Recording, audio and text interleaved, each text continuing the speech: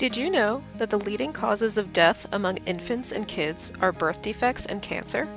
The NIH Common Fund's Gabriella Miller Kids First Pediatric Research Program, or Kids First, aims to help researchers uncover new insights into the biology of childhood cancer and structural birth defects, with the help of children and their families. This program was inspired by childhood cancer advocate 10-year-old Gabriella Miller, who was diagnosed with inoperable brain cancer, and who boldly challenged the United States Congress and research community to stop talking and start doing. Children with structural birth defects, including congenital heart defects, orofacial clefts, and neural tube defects, also have an increased risk of developing childhood cancer.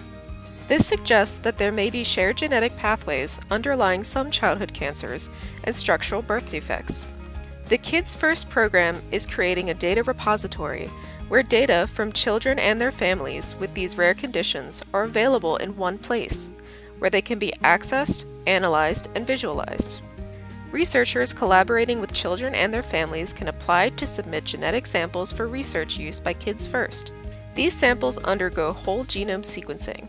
Genome sequences from participants are harmonized and put into a large-scale data resource where researchers can access a variety of information that has been made ready for public use by investigators and the Kids First program, including genetic data, which includes the genome sequencing, as well as clinical data from patients and their families. Analysis and visualization tools are also available through the Kids First Data Resource Portal. These tools help researchers understand the data in new ways, by understanding one condition or comparing data from several conditions to look for common pathways. This allows researchers to make new connections between genetic pathways found in both structural birth defects and childhood cancer. Discovery of these new connections have the potential to lead to a better understanding of disease mechanisms, leading to more effective disease prevention, diagnoses, and treatments.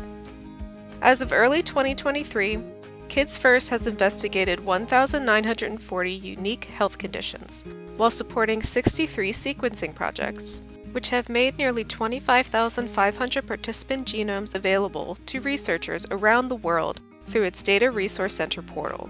This has led to new scientific discoveries for Down syndrome, cartilage tumors, vascular anomalies, and more. These collaborations have the potential to lead to new prevention methods and treatments, alleviating suffering for many children and their families. Are you interested in learning more about the Kids First program? Visit commonfund.nih.gov/kidsfirst. To access the Data Resource Center portal, visit kidsfirstdrc.org.